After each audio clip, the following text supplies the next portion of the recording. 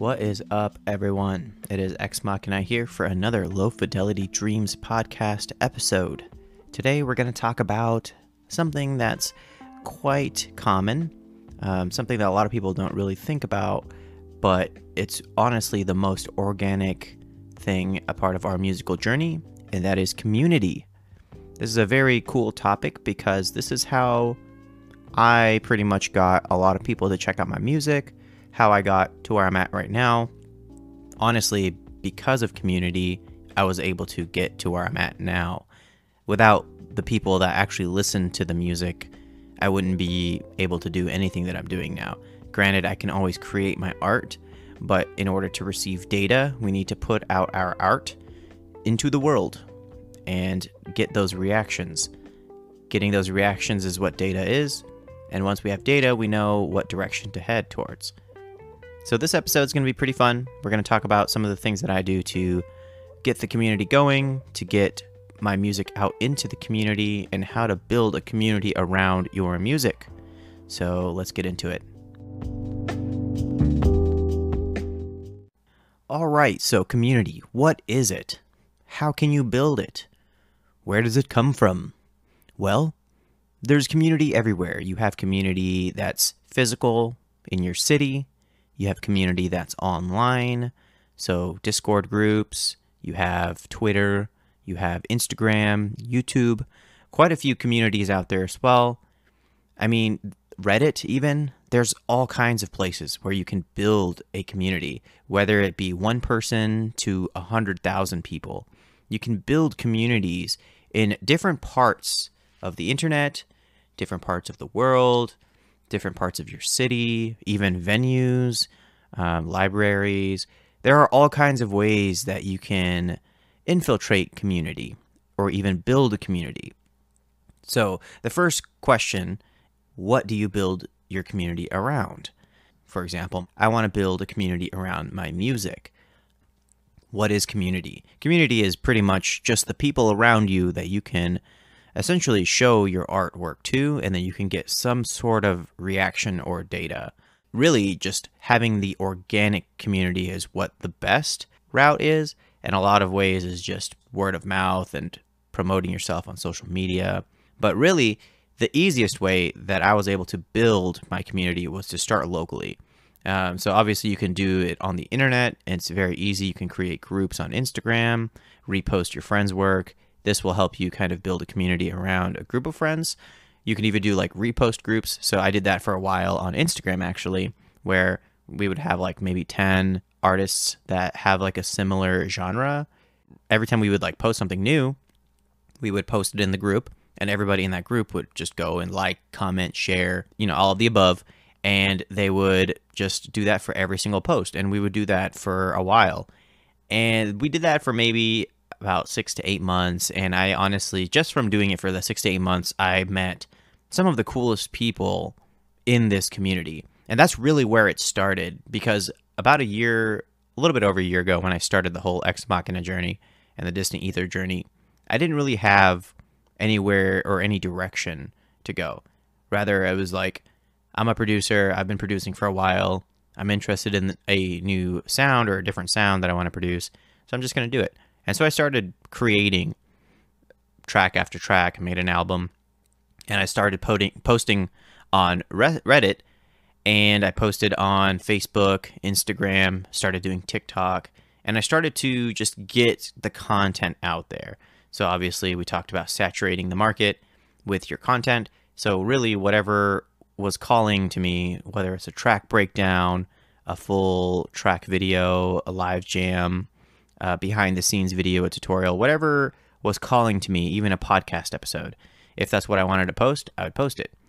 And staying consistent with that and putting out the content, it allowed me to build somewhat of a community around that. Primarily on Instagram, when I mentioned the Instagram repost groups, a lot of the guys that were in that group, I still follow today. And it's even cooler when those guys put out work, even physical work like cassette tapes, or CDs or albums, and you go and support them by purchasing it or reposting it, commenting on it, really anything just to show that you support their sound, that tends to give them a good connotation about you. And then, the whole go giving, you want to be able to give yourself in order to receive. And you want to keep giving without trying to get anything in return. And that's how you build the community. And so that's why I put out like so much free content, just because I want to share that information. I want to share that with the world, and I want people to react to it. I want them to be able to see what I do and then try it themselves and take a shot at the sound. Because if they do that, now they are slowly infiltrating my community, which is awesome. That's what I want. I want the community to grow. So I try to build it around my sound, my content, and I just give it out for free. And people tend to gravitate towards that. So building online groups is awesome. So Instagram groups, even Discord groups where you're just reposting stuff, commenting on your friends' stuff, that goes a long way for the algorithm. So that's the first way. The other way that I've been really doubling down on is the local community. So everybody lives somewhere. I mean, you live on the internet, but you also live somewhere physically. And there's a city of people there, or a town of people there. I mean, there might not be a lot, or there might be a ton. It depends on where you live. But again, communities can be from one person to 100,000 people or even more. And all you have to do is constantly put out that content, give it out for free, get people's reactions within your community, throw little events, little art pop-up shops, whatever it is. You want to be able to give your sound to the community. And when people come up to you and they talk to you, you talk back and you tell them, yo, this is how I do it. This is what I do. I mean, we can talk more, enjoy, and just have a genuine conversation with them.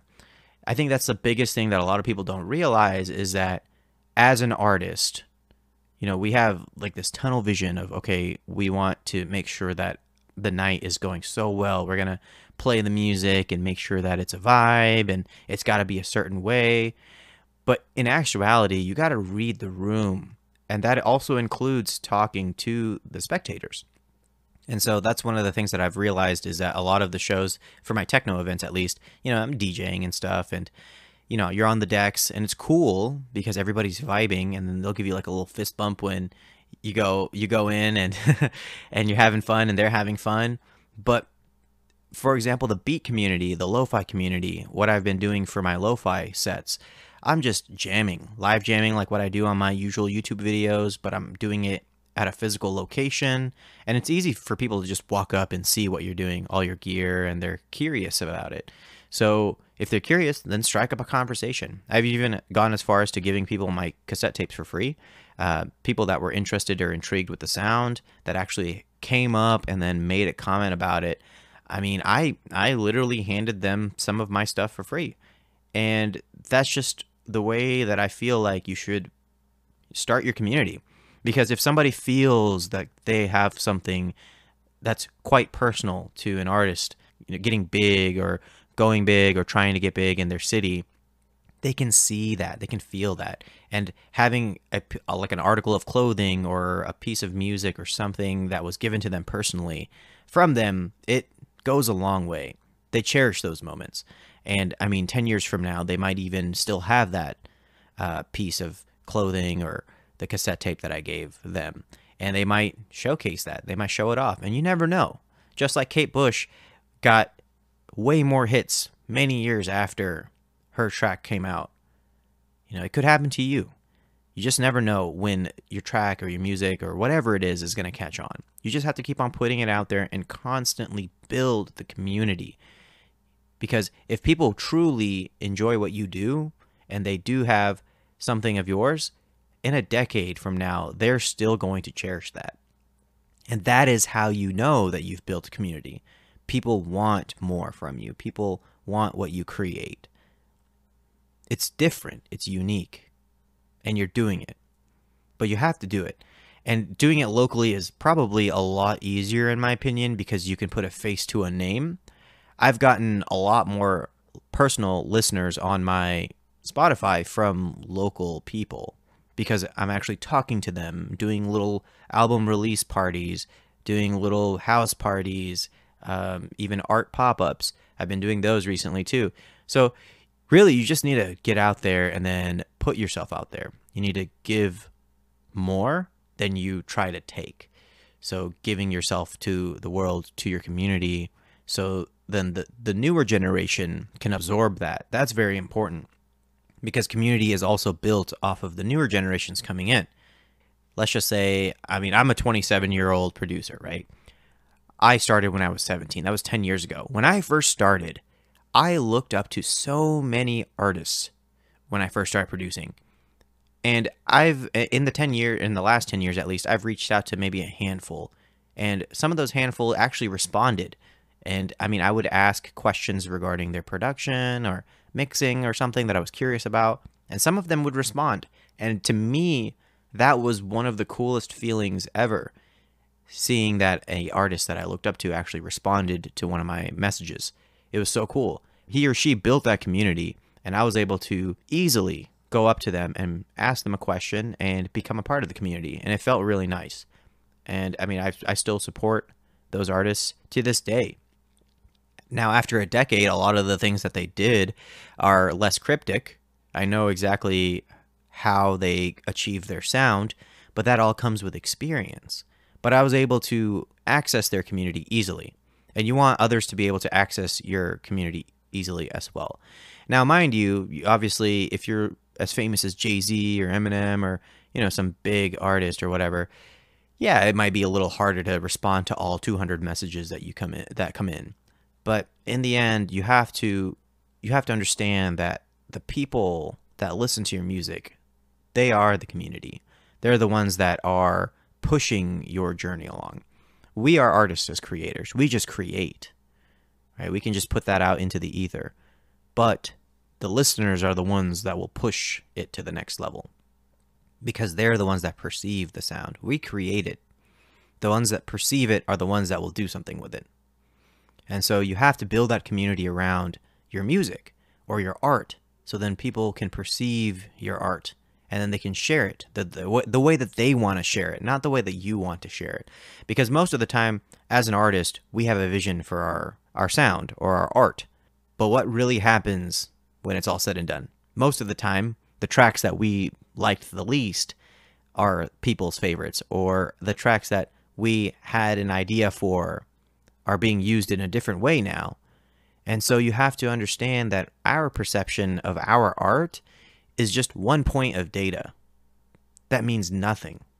So building that community to where you can have hundreds of points of data, that is success. That is how you build the community. And with that, you can actually do a lot. I mean, really, you only need a community of like 100 to 500 people. And really, you need 500. Just think about it this way. If you had 500 super fans, 500 people that always purchase that one single that you dropped every month. Imagine $500 a month in your pocket.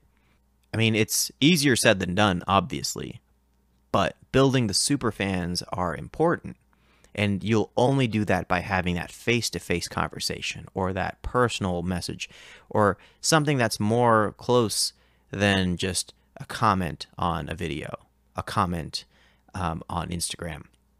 You want to be able to take that to the next level. And even when you're trying to access communities that are above your level, trying to access artists that are way above your level, the easiest way is to be personable.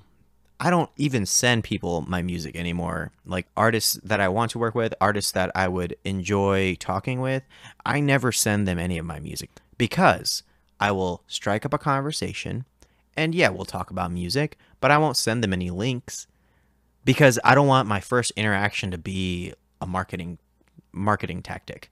Rather, maybe the first 5 to 20 messages, it'll just be personal conversation.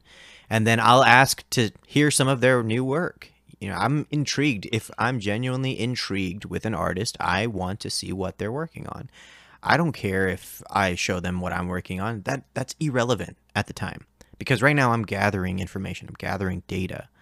And so once I've gathered the information that I need, I can properly propose a collaboration or something of that nature, right? But that's when I have enough credibility within their community, and you have to have that credibility, and they'll always see that. So if you are within their community and you interact with other members of their community, they'll also see that.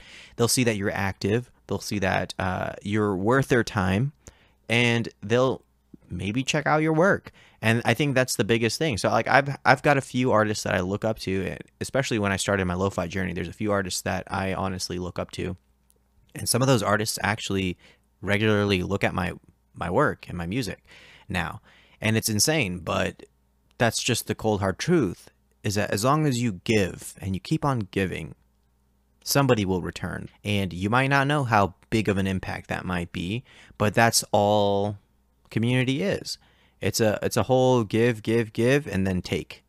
So you want to make sure that you build that community by giving as much free content as you can, as far as things about you, about what you do, about your work. It's all free content. There are many ways that you can create content. You can saturate the market as much as you want. Like I have my tutorials, I have my podcast, I have my other videos, my music, my live jams, everything that's related. I'll post about it, and I'll post it for free. And then I'll send it to people that I think might want to look at it. You know, and obviously I won't DM people like, yo, check this out. Rather, I put it in those repost groups like I mentioned before, those Instagram repost groups, the Discord groups, the Reddit groups. You want to put it in those where it's like a board where people can choose to view it or not to view it. Because most of the time, if you've created a piece that looks eye-catching, intriguing, you know you've crossed off all marks in order to catch the listener. Now, if you post your track and the artwork doesn't look very good, the title is all right, and you don't have any sort of track record built or a community built around your sound, a lot of people won't really pay any mind to what you just dropped. And so again, you gotta take everything into account. As a musician, we are artists, we are marketers, we are content creators, and it is the truth, and it is the sad truth, because back in the day, you would have major labels that would essentially take your intellectual property, your music, and they would market it themselves. And then you would become big or small or nothing, depending on how well your music sold. But in this current generation, you don't need the major labels anymore. You can be your own label. And I think that's the greatest difference. And you have the people that complain, oh, we have to be content creators now and not just musicians. Well, if you want to give your intellectual property to a major label, which signs a $20 million deal for you where you owe $30 million in the end and you're stuck, you can go that way. Or you can do everything independent and build your community the way that you want, not the way that the major labels want. That's the biggest difference. And so when people complain, oh, we have to be content creators now, it's like, yeah, that is the trade-off. You get to keep 100% of your intellectual property versus none. That is the greatest difference, right? Now, whether you want to complain or not about creating the proper avenues to your music, that's up to you.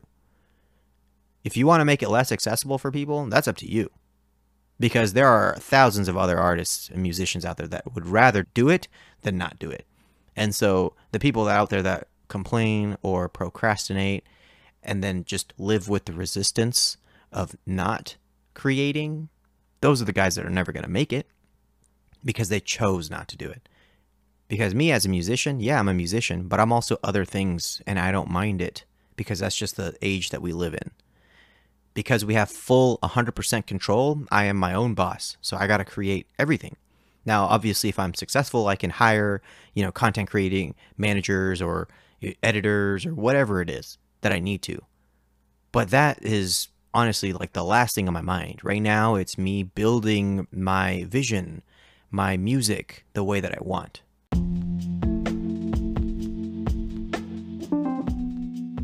On that note, you guys keep on creating. I just want you to know that building a community is extremely important. Without the community that listen to your music, you'll never receive any type of data in order to move forward to the direction that you want.